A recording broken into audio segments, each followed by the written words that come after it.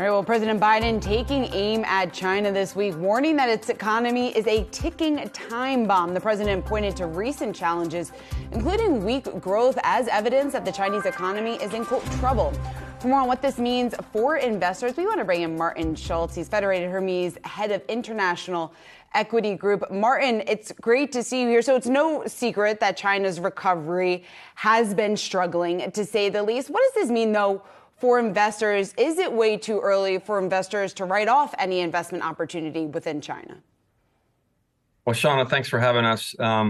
So at Federated Hermes here, we've actually been visiting China a lot the last few months. And you're absolutely correct that it's been a really tough road. In fact, I think the one takeaway that we had in our recent visits is that the pessimism is just enormous, whether it's the consumer, investors on the ground, private investors. Obviously, the market has been in a tough slide. Economically, you've got property market. You have, again, lack of confidence, again, both on the consumption side as well as on the investment side. And so it's been tough. But we think that as of about 2 or 3 weeks ago, the government started to really notice some of the issues that have been out there for us investors for quite some while that indicate that they may be taking some steps right now to change their policy. And that's very, very important because at the end of the day, policy prescriptions in China have been very, very important to the property markets, which then in turn have led to a fairly strong economic situation. And for us, I think this contrarian view of being, now thinking that China will actually outperform is probably one that we're behind. Yeah, Martin, with that said, I mean, how significant do you think some of these reforms are likely to be? Certainly a lot of focus on the real estate market right now, given where it's been. To what extent can any of these policies help stimulate the economy? I mean, how big are they likely to be? Well, in the past, they've actually been very big. And I think for the last 10 years, the government has tried to kind of step back. And Akiko, I think that's a very good question, because at the end of the day, China is not growing nearly as fast as it once was, as we all know. It is the world's second largest economy. On top of that, they've got some demographic headwinds. They have to grow rich before they grow old, and they're growing old very quickly. So the government has a bunch of levers, a little less than what they used to. But on the monetary policy front, they've started to kind of just jiggle a little bit, but they've got the ability there to cut rates, much like some of the other emerging market banks, such as Brazil and other places around the world. They've got that policy flexibility. And then on the property markets, they really can. They just moved some of the goalposts. They, for example, during COVID, you had to have an 80% cash down payment to get a mortgage. That's now down to 30 to 40%. So they do have levers to continue to knock that down. But again, they are dealing with these demographic headwinds. But still, remember that China is an economy and a nation that is still urbanizing. There are a lot of people still moving to the cities. And so you still have this job creation and this household formation situation that will continue to drive this economy forward. Martin, what do you think is a realistic timeline from an investor's perspective when you're trying to identify investment opportunities over there? What looks most attractive?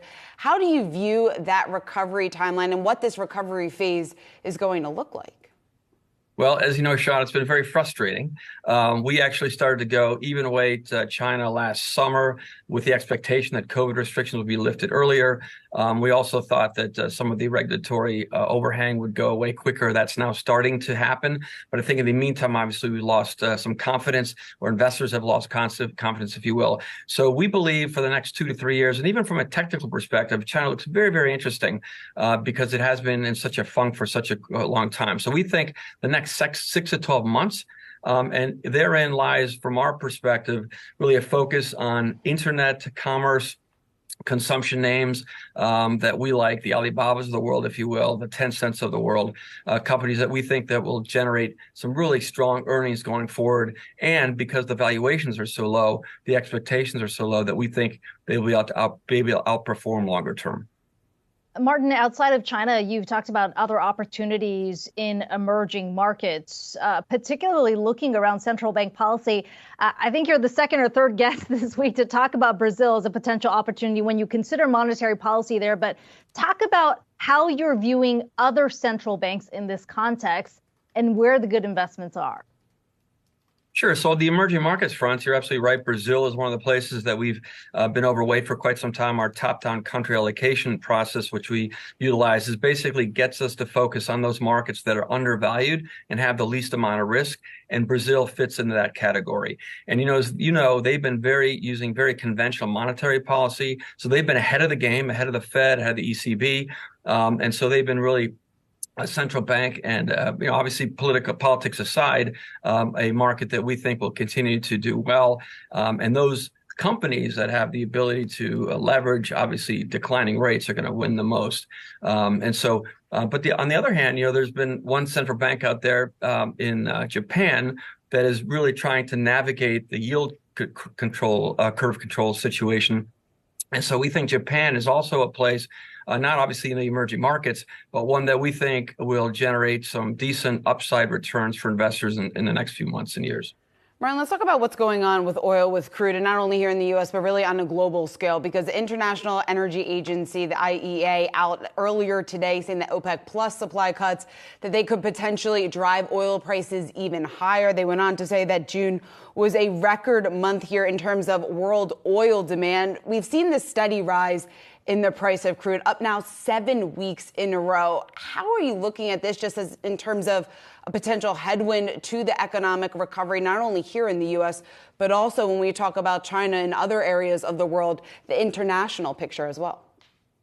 Yeah, Sean, that's a really great question because oil at the end of the day for both consumers as well as producers is obviously a tax if it goes up relative to it going down. And so we do expect oil to stay stable and potentially rise. Part of that is because we think the global economy is bottoming and starting to grow. And in fact, China thus far has not been a big buyer of oil. I think the biggest issue is that here in the U.S., we've been selling oil from the Strategic Petroleum Reserve. And so there is this, if you will, game being played between the oil producers and the U.S. as it relates to oil price. But again, I think if we see the U.S. not entering a recession, if the recession in Europe is fairly shallow as we expect, then we do expect that demand will increase. And, as this ESG or environmental kind of focus in the green world continues, obviously this transition period is going to be very long.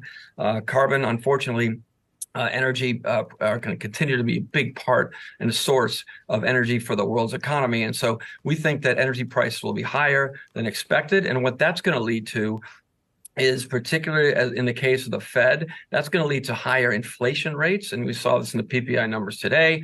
We think that will continue. And so I think investors, on the one hand, they're seeing inflation rates come down pretty quickly, and that's the good sign. But I think it's going to be a little stickier than people expect. And that's probably the one, if you will, risk that we see out there. And again, as oil prices remain high, or at least these levels or higher, obviously, that, as I mentioned earlier, is a tax on the average consumer or producer. And so that's something we need to watch out for. And it may mean that rates around the world will remain higher than expected because of that situation. Yeah, that certainly adds to concerns about inflation reaccelerating. So when you're talking about where prices are likely to remain, I mean, the IEA says it could go even higher in terms of demand this month. Is your base case here that they do remain elevated into year end? We do believe that they will remain elevated. Again, part of that has to do with the geopolitics and what happened with Saudi Arabia and Russia and some of the other swing producers right now. The problem is the U.S. for many years was that swing producer. But right now, for several reasons, we are not that swing producer to the degree that we were once before in the last 10 years ago. And so for the near term, we do expect that we will see elevated prices at these levels or higher. Martin, when it comes to the U.S. and the readings that we got on inflation this week, we got PPI, the Producer Price Index, this morning coming in hotter than expected. And that contrasts to what we saw yesterday from CPI, when once again we saw inflation pressures at least easing more than the street had been looking for. What's your read on these two conflicting reports and what that tells us just about the Fed's long fight against inflation and the path forward? Yeah, you're basically highlighting a very interesting phenomena, which is that interest rates are generally coming down much quicker than expected, but it's not a one-way direction, one-way street, so to speak. Obviously, post-COVID and supply chain issues that we've had and some of the other machinations within the economy, we do think that inflation is coming down, but it will remain stickier than expected. And so in that vein, again, I think that the central banks, I mean, you look at what's happening in the UK, the Bank of England, even in Canada and in Australia, they're being much more careful about where they take interest rates based on some of these inflation numbers. So obviously the risk is that higher rates will drive the global economy, or in this case, the U.S. economy, into a potential recession. But in the near term, I think fighting inflation is going to be the number one task, and that's what they're focused on. So in that debate, Martin, which camp are you in? Are you in the camp that expects a mild recession, at least, given how elevated rates are likely to remain? You know, at Federated Hermes, we were expecting a recession earlier in the year. And I think we've decided that because of where we are in the economic cycle and the monetary policy cycle, what we're seeing elsewhere, we do think that if we have a recession, it will be delayed until much later, probably late 2024. We'll see if that comes to fruition. But right now, the markets are telling us, again, obviously, at the end of the day, we are seeing some economic data that is very weak. But on the other hand, we're also seeing some other data, both economic as well as market oriented, where we're seeing the market broadening out. And we're seeing a situation which we're getting so far away from this. And you know, we could be in a very different situation.